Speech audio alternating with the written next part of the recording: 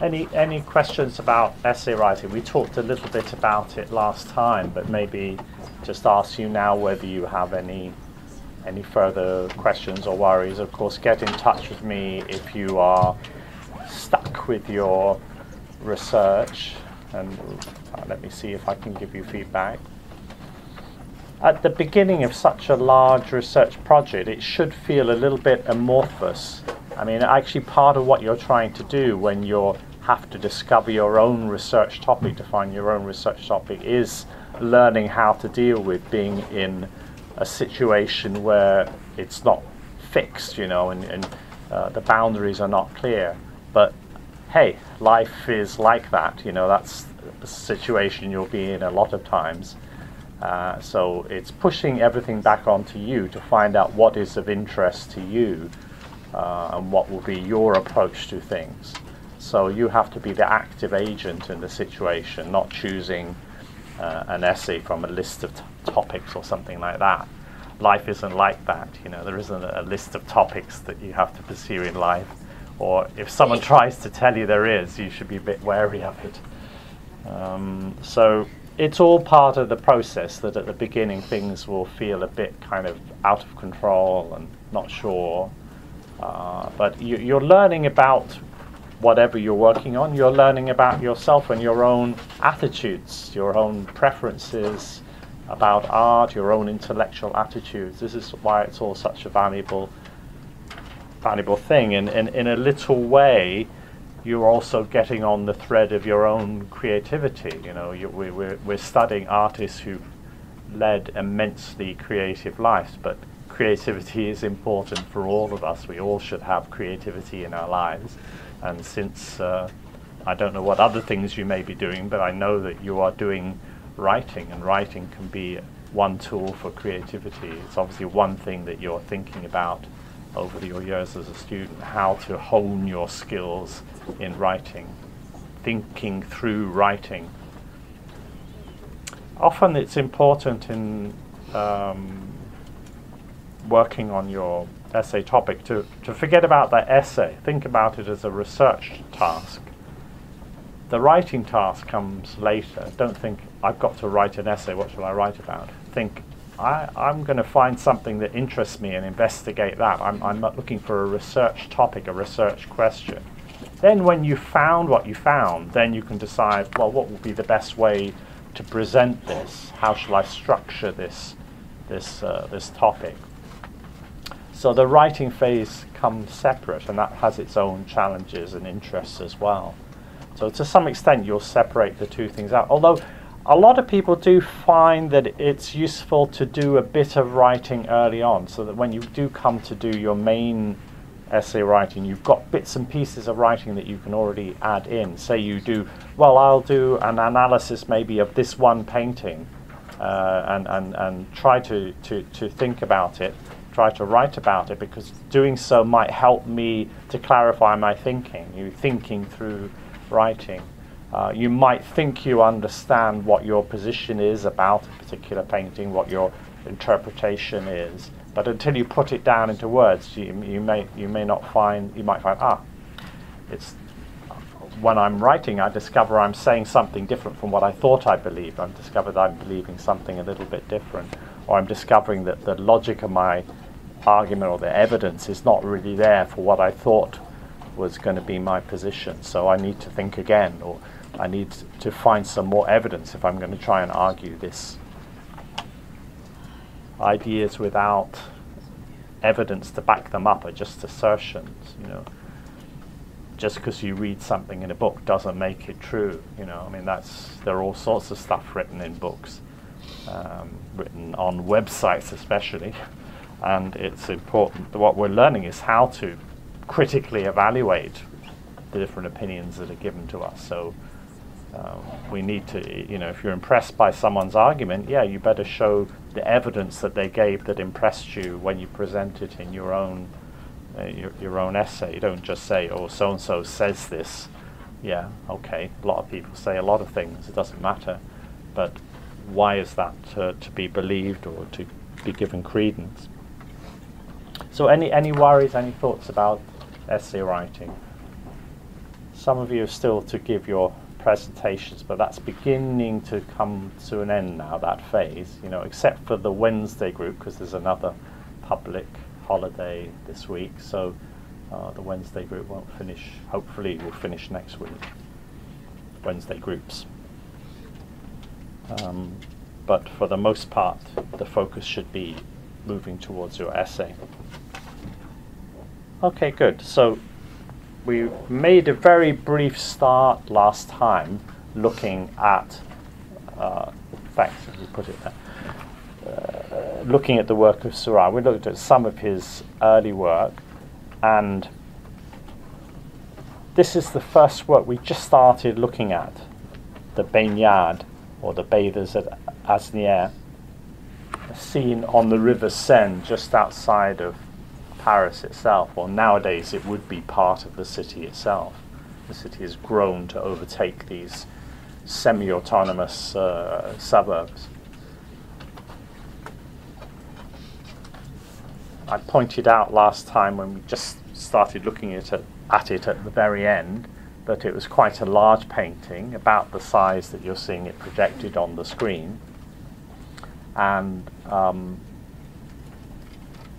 consequently, partly just simply as a result of size, but also the fact that it's a multi-figured painting. No clear-cut narrative, but there's a lot going on. Rather static figures, not a great deal of action, but nevertheless there's a lot going on. As a result of that, there needs to be quite a lot of preparatory work. You can't just suddenly start painting a painting like this. You know, you've got to plan it the same way you'll have to plan out your essays or go through different drafts with your essays. You need a kind of roadmap before you start writing, otherwise you could easily end up with a very muddy kind of awkward structure to your essay. Same with a painting of this kind. Impressionist paintings are often much more informal, smaller affairs, done directly in front of nature, or at least started in front of nature, maybe finished off in the studio, but much more directly responsive to a particular motif, a particular place. Well, Seurat was engaging with a very particular place that's mentioned in the title, Asnières. It's not a made-up location, it's a real location that many or most of the viewers would already be familiar with when they first saw this painting in Paris. But nevertheless, the image as a whole is constructed in the studio. So I want to look a little bit at the kind of process he went through to produce a painting. So a painting like this would require preliminary paintings and preliminary drawings to work out the composition and so forth. Unlike the method of working of an impressionist artist like Monet, we don't really have many preparatory drawings that have survived for Monet paintings. You just work directly in paint.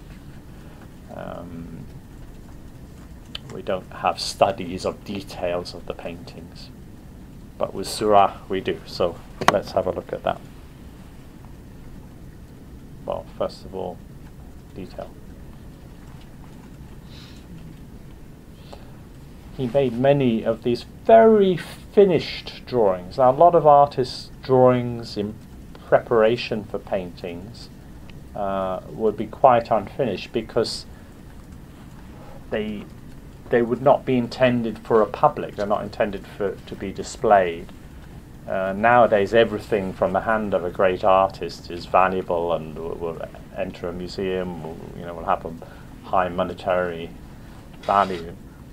But I don't think that would be how most artists would have think about their preparatory drawings. They think of it as a private notation. It's like a sort of diary note, or something intended that you make that's intended for yourself, a way of thinking. But nevertheless, for Seurat, his drawings are quite finished in the sense of a lot of detail. He studies the figures individually. Now, with Impressionist paintings, they very much tend to think of the figures in relationship to the environment, trying to look at how the light falls on everything, integrate the figures with the environment, create a sense of oneness. But for Seurat, that doesn't seem suitable. He wants to emphasize a bit more the human content. So maybe his distinctive stylistic innovations are partly to do with that, introducing a kind of clarity that enables a human focus, or if you want to put it another way, a social focus in his paintings. It isn't just about light. There is a strong sense of light and atmosphere in the painting, but unlike a Monet painting, it isn't just about that. So you can see this in the working process, looking at the figures individually, then adding them together in a painting. There is a slightly more additive feel to the final work, betraying the process by which it was constructed. Whatever method you choose will end up influencing your final result. You know, that's not just for painting, it's for all kinds of activities. So, yeah, the task of making the painting is very much about how I'm going to organize these different figures together into an overall composition. So you see how the figures are semi-clothed anyway because they are bathers, and it's a sort of a naturalistic reason why they wouldn't have much clothes on. So it becomes close to the traditional classical notion of the nude and the investigation of the human figure, and so when he's looking at individual figures, you get that sense. Figures in isolation, because that's it's easier. I mean, he would have been posing a figure in his studio, clothed or unclothed, and he's got to study the anatomy. He's got to study the light and shade. Drawing is in a monochrome medium. That's very good because you're getting rid of color, so you can concentrate on issues of light and shade, clarify them in advance of beginning your painting. Maybe he would try the model in different positions till he finds one that is most suitable. Static posed figures, as they are in the final work, then they become very static in the final work. His drawings just immediately look very distinctive. The style of them is so distinctive, and that goes down as much to anything to the technique that he's using, the materials he's using. He's using Conte crayon, particular kind of crayon. It looks like almost like a pastel, smaller maybe, but less chalky. It has I think usually a wax or something like that to bind the pigment together. It's a graphite pigment. I think it was invented in France at a time when other artist materials were not available due to the British naval blockade during the Napoleonic War. Anyway, it was a technique that he probably uses to greater effect than any other artist. And he's using it on a particular kind of paper called Ingres paper. The name is just same as the name of the painter, Ingres. And it's a very ribbed surface to this paper. You can still buy it today as an artist's material. It's quite suitable if you're using Conte crayon. In fact, Conte crayon works well on a rough surface. It could work quite nicely with pastel as well, I think. So it has a kind of ribbed surface to it. You can see that coming through. That produces this kind of dotted effect in a way. The ridges of the paper pick up the pigment, and then the lower valleys of the surface don't, so that you have this lovely kind of mixing of light and dark. Of course, if you really want to have a greater sense of dark, you just have to push down, you crush the ridges down. It's only paper after all, so you can defeat it if you want to by breaking down the fibers. So you have the possibility of darker darks if you want to, but also these lovely middle tones.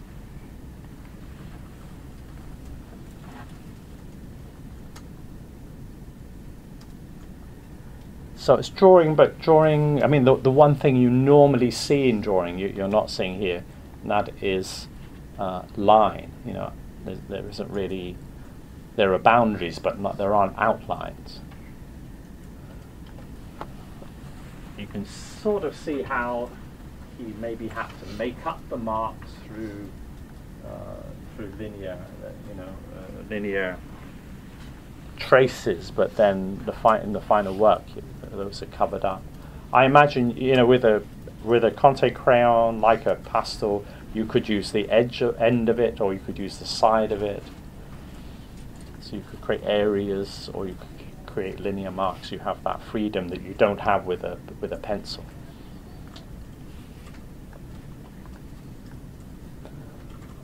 So you can study micro details of the end painting in advance. You know, you can spend a lot of time just thinking about the ear of one figure within a painting if you wanted to.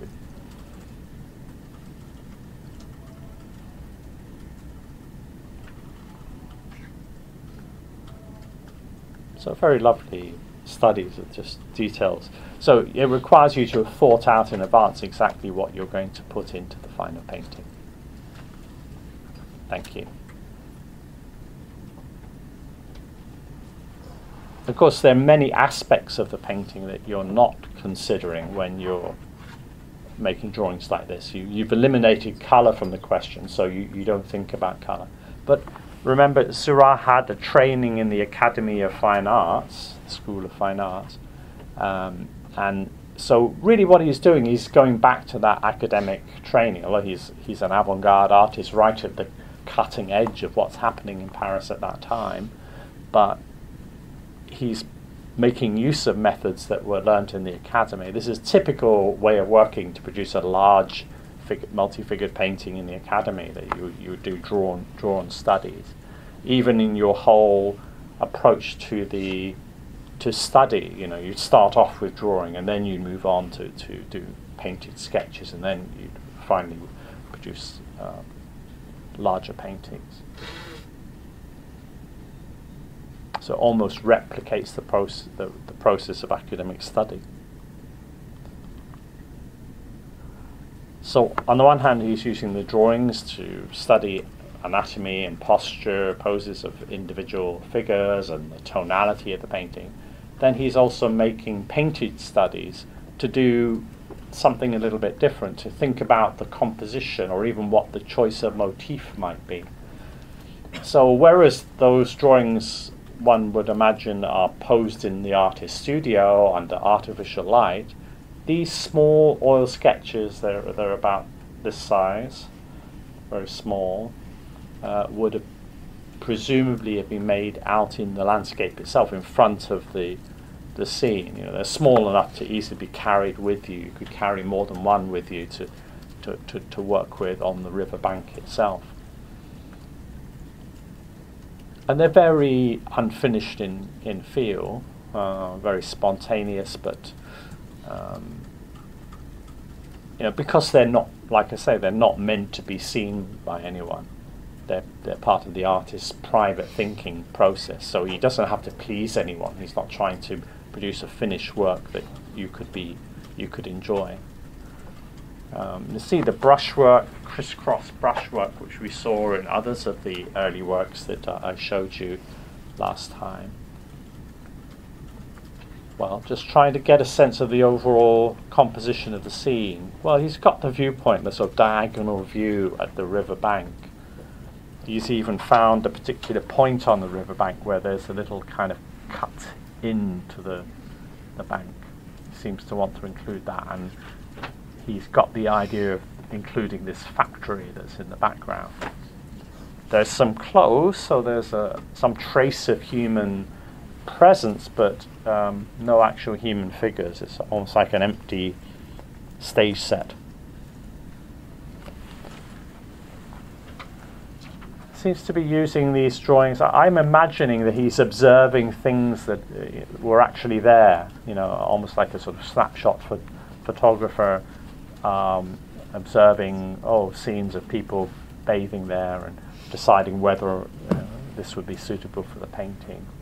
he doesn't have to make up his mind straight away. I mean, that's often a good way of working. Same thing with your essay. You can try out different things, see what works. Figures on the bank, figures in the river. He doesn't have to think about the anatomy of the figures. That's all done in a very perfunctory kind of way. He's not worried about that here because he's going to think about that in the drawings. He's given plenty of attention to that in the drawings, so this is not the time for thinking about that. It doesn't even tell you the facial features of the figures. That can all be sorted out later, where if he likes this composition, the figure in that pose, he can then pose someone in his studio and draw them very carefully. He doesn't have to think about the tonal arrangement of the painting. That's all something for the drawings. This is one that comes a little bit closer to the final work. I'm not saying that they're all just snapshots of reality, things that he ever sat down on the bank and saw something exactly like that. This is a bit more like a compositional study where he's putting together different motifs, and here we see it coming to look a little bit like the final composition. So some may be more studio productions, but some of them do have the feel of being observed from nature. Oh, maybe one day there were some horses there. Oh, a white horse, okay, so we'll consider, maybe we'll have a horse in the painting. Maybe we'll have sailing boats in the painting. Or a black horse instead of a white horse.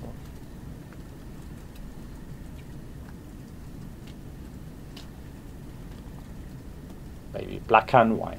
He's thinking, well, that's nice to have tonal accents, black and white accents. And in the sailing boat, there's black and white. Okay, so he's thinking about tonality a little bit here. But it's more at the level of jotting down ideas than organizing an idea that's already been settled.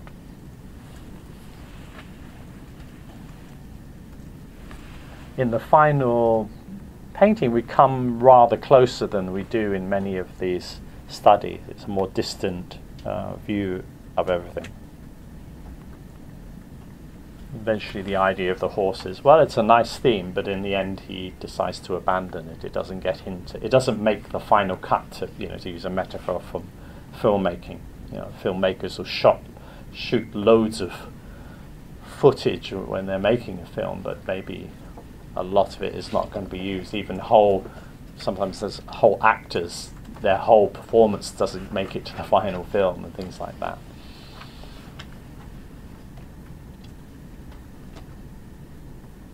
Oil paint allows you a lot of reworking.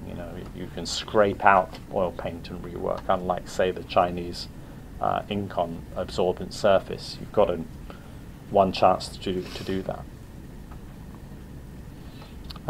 So, thinking about the working process, thinking about sources, Piero della Francesca, one of the great artists of the Italian Renaissance, now very famous, but perhaps not quite so famous in that time. One could say that maybe Seurat is one of the people who've made him famous, by rediscovering him.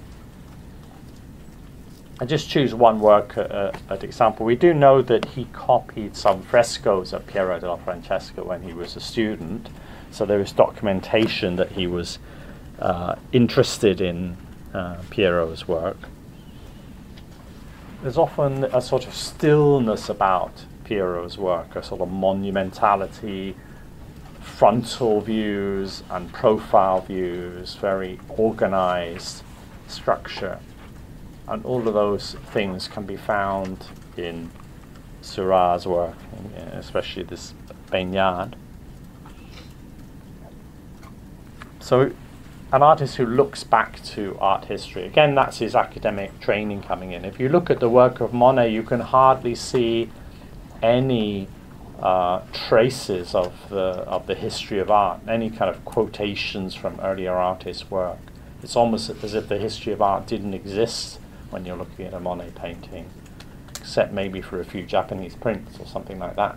That's the only trace that you can find of the past.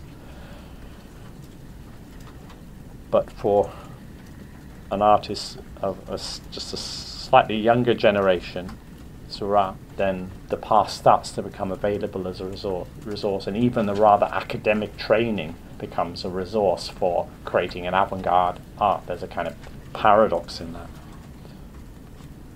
Just to give you a comparison of a riverbank scene by an impressionist artist, this is chosen at random an example of a Renoir painting, and just give you a very clear contrast between the spontaneity, the informality of Renoir's scene compared to the Seurat work, the Baignade.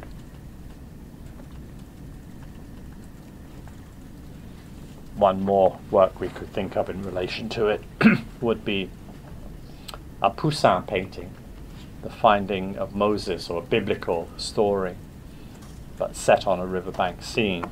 Well, again, we have a sort of diagonal feeling of the riverbank, even some of the figures a little bit similar. There's a boat, as there is in the Seurat painting. That history painting, it has something of the feel of being a history painting without actually illustrating a narrative. It's this, the subject matter is like an impressionist painting, scenes of modern life, urban life, but treated almost in the manner of a history painting. Cézanne once said, I'd like to redo Poussin again from nature. I'd like to put together the world of the old masters and the world of the impressionists. And in a way, this is also what Seurat has done. So something very considered. I mentioned last time how in this work you get different kinds of brushwork. I just mentioned it again. There's a crisscross brushwork for the grass, parallel brushstrokes for the water surface, slightly different from the sky, and also for the flesh, much more smooth together quality.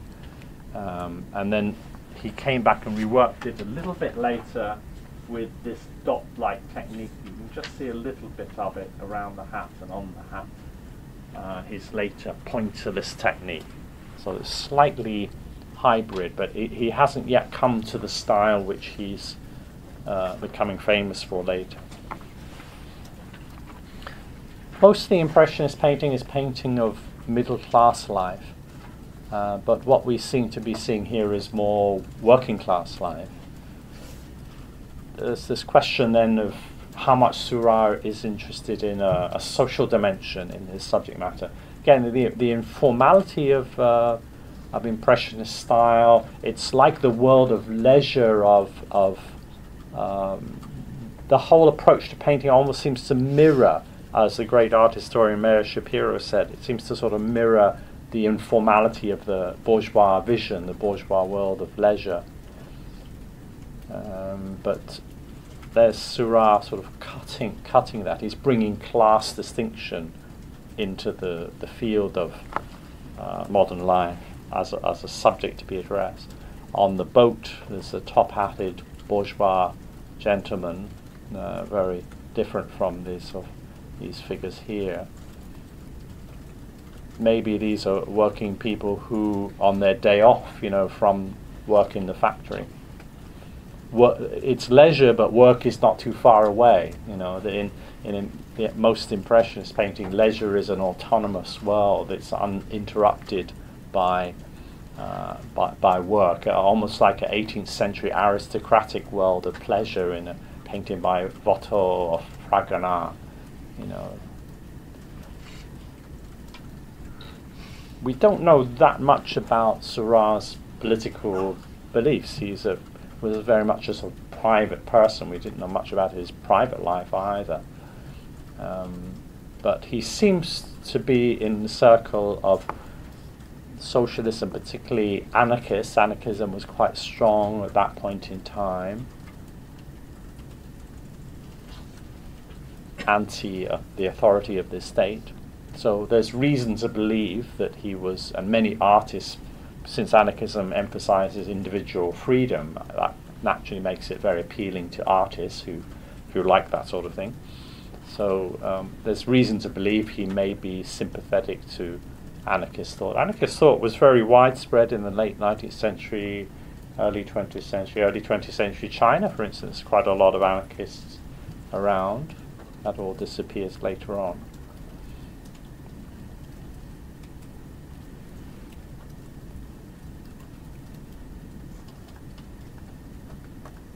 So juxtaposing classes, or a spatial topography of class, because the middle class people are going over to the other bank.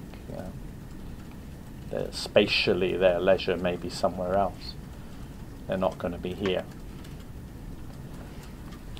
You have a sense of light and atmosphere, but to me it feels slightly oppressive. It's not, they're at leisure, but it's not that leisurely somehow. There's this sort of stiffness about everything.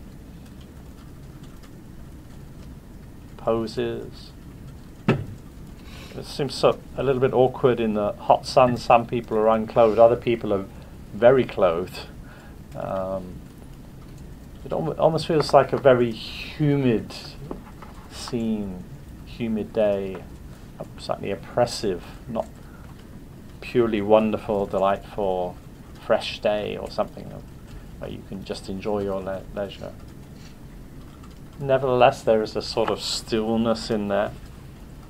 The fact that this boy is cupping his hands to his mouth to make some sound, calling to someone hidden outside the edge of the painting, that reference to sound kind of underlines the quietness of the painting as a whole, the stillness and even stiffness of some of the poses.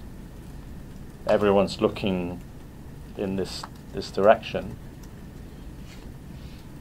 People are moving in that direction mostly. He's calling in that direction. He acts as a sort of bracket closing off the composition here, but also links it beyond the edge of the painting. Cutting this figure of the canoeist also helps to indicate space outside. Our eyes want to look over here, but we don't have the same desire in this side of the painting. Even the dog is looking that way. So I think I mentioned last week about how all the reds and browns sort of tie together in the colour scheme of the painting. Hair colour or colour of the dog, it's all chosen, and lots of blacks and whites. He didn't have the black and white horses in the end, but anyway, he had the black and white. He had other ways of composing with plenty of black and white.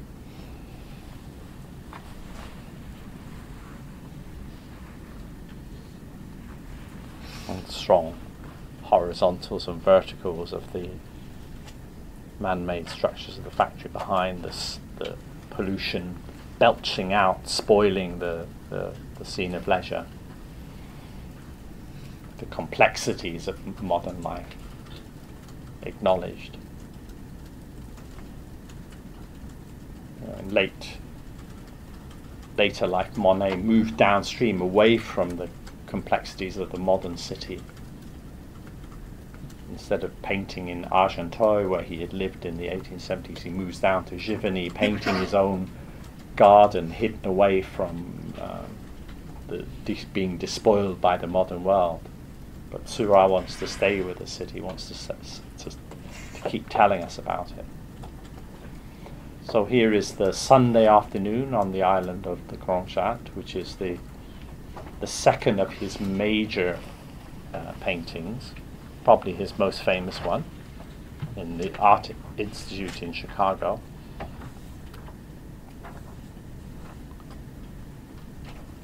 In some ways, because it's also a river scene of leisure, one can't help but think of it as a sort of pair in some sense with the Baignade. It's not a pair in the literal sense, they were never hung together. I'm not even aware they ever have in their whole lives hung together, maybe they have, but in some sense that because they're both riverbanks, but they're opposing riverbanks, they seem to go together in the last painting, all the gazes were from left to right. Here, the dominant gazes are from right to left. It's almost like a mirror reversal. We're on the other bank of the river that we saw those middle class figures going over to the bank that is sort of, there's something over here, but we don't quite know what it is. But then in this painting, maybe this, as if this were that. Certainly it seems a world more predominated by the middle class. This is, then again a sort of social topography of leisure. Apparently it was different social classes would come to this island it's not the bank of the river, it's an island in the middle of the river. But different social classes would come on different days. So that's why the title is important. The Sunday afternoon on the island of La Grande Jatte. That's when the middle classes would come there. But on a Monday, you'd find workmen there at leisure.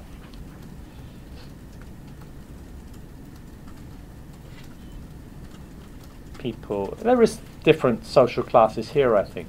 You can imagine maybe some kind of social mixing, but the main dominant feeling is of bourgeoisie, the middle classes. The style has changed already. You're much more aware of this pointillist style. It's that even this work is not a pure example of Seurat's mature style. He painted it first in an earlier manner, then went over it with this dotted style. Didn't work it that way right from the beginning.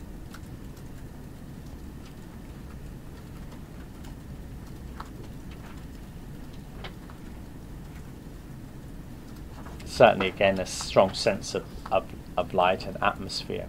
One of the justifications of that style is that it enables you to represent light in a more luminous way than if you mix the colors on your palette first. The idea is to put pure dots of color side by side, which will mix in the eye, and that will produce a greater sense of light. Paint can never quite capture light. There's never going to be a painting you have to put sunglasses on to look at.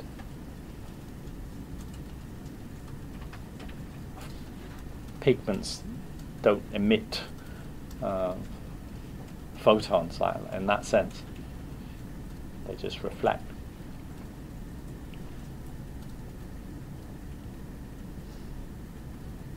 So you're always looking for ways to increase greater sense of light or luminosity in your painting. Well, there's that pointillist technique has come in. That's one difference. But I think generally the way in which the figures are treated, there's a greater stylization to them all.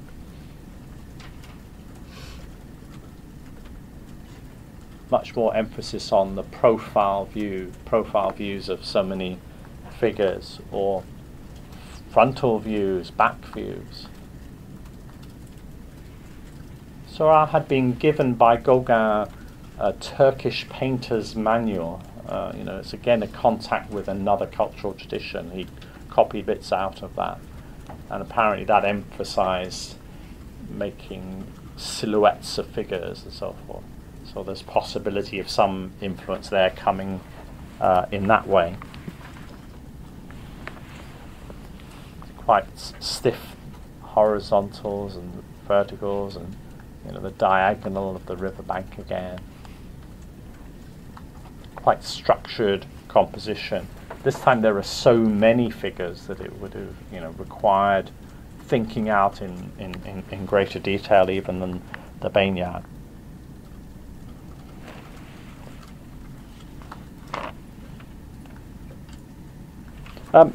I should talk a little bit about some of the scientific sources that he drew upon. Colour during the 19th century starts to finally become more theorized. It was the one area of of art that wasn't really theorized that much before, and therefore was given less priority in academic training. But finally, in the 19th century, scientists start to think about color more and produce color theory that artists become interested in. One of the first was Charles Blanc, B-L-A-N-C. He wrote a book in 1860 called The Grammar of the Arts of Drawing. He is actually examining the practice of the great Romantic painter Delacroix, seeing how he uses complementary colours together, and Blanc advised mixing pure tones on the surface of the painting, which he sees Delacroix as doing. So this is a book a number of artists are aware of. Van Gogh, for instance, was perfectly aware of Blanc's ideas. And that perhaps is the basis of Seurat's pointillism, a sort of semi-scientific technique, rules of colour application. Seurat himself says, "The purity of the spectrum is the keystone of technique. Since I first held the brush, I'd been looking with this basis in mind for a formula of optical painting."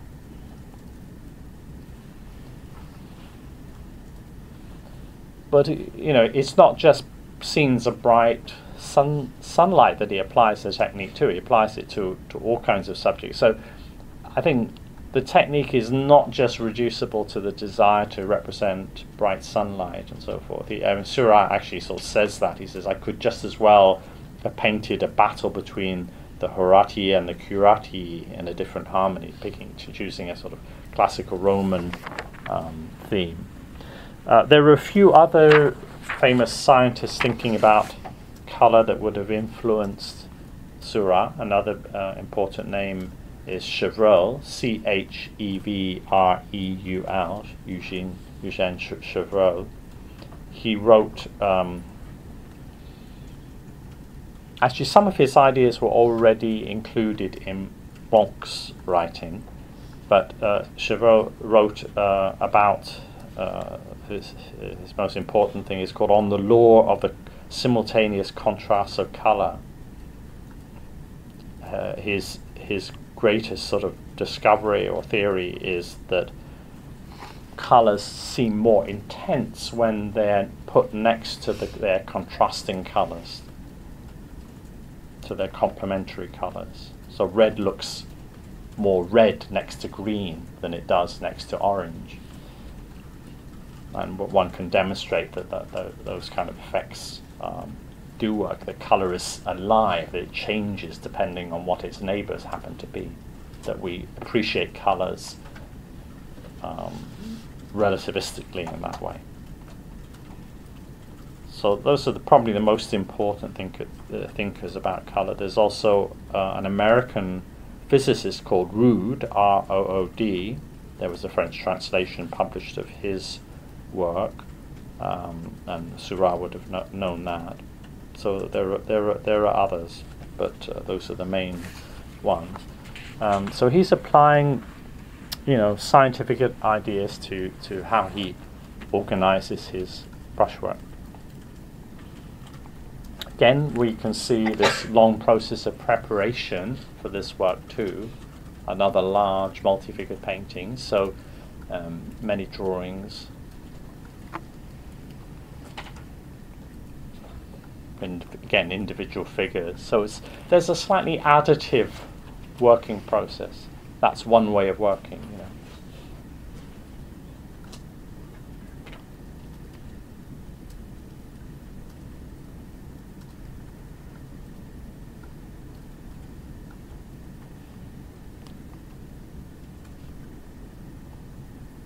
Studies for the monkey.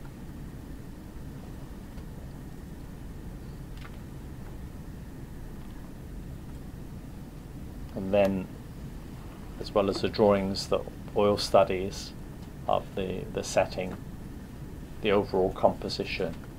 This one is just like a sort of stage set without anyone yet appearing on it. Actually, someone did turn this painting into a theatre piece. Simon Sonderberg wrote a a musical called Sunday in the Park with George, and he introduces one by one the different characters who are going to be there in the painting, making up a kind of story about them, and they sing songs and whatever. And by the end of the musical, they're all on stage at the same time, looking like the painting.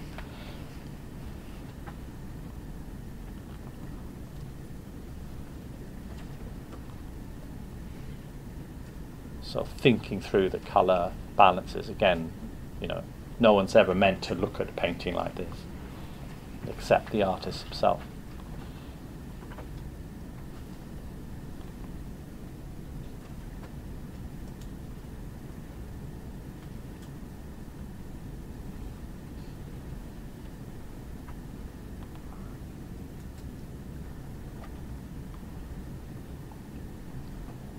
One thing you notice that's different here with the Sunday afternoon on the island of La Grande Jatte is a painted frame, or border perhaps one should call it, within the work itself. There still is an actual physical wooded frame, but within it, on the actual canvas itself, he's created a sort of framing border with colours that contrast. So, next to the green of the tree, he picks up a lot of the red, which is the complementary of green, so then hopefully can enhance the sense of the greenness of the green.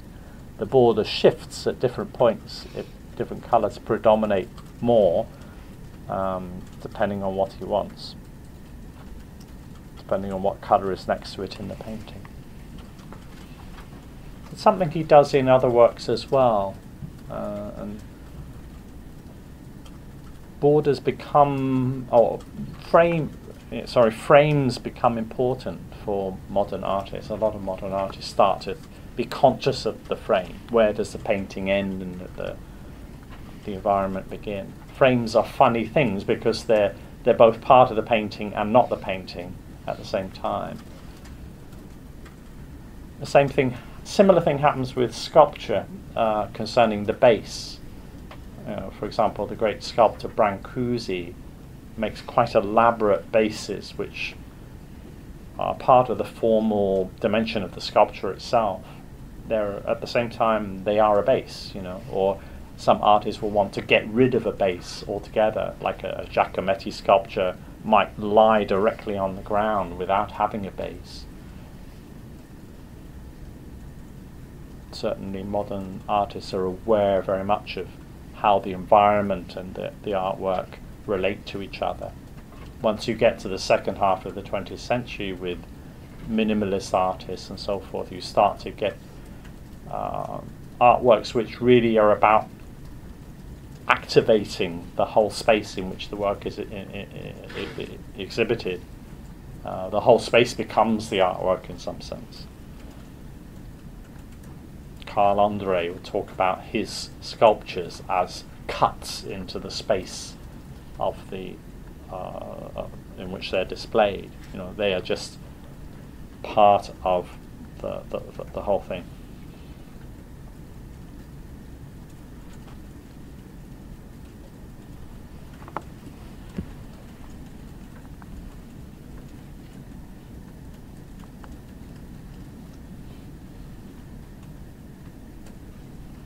Okay, let's leave it there. Let's have our break there.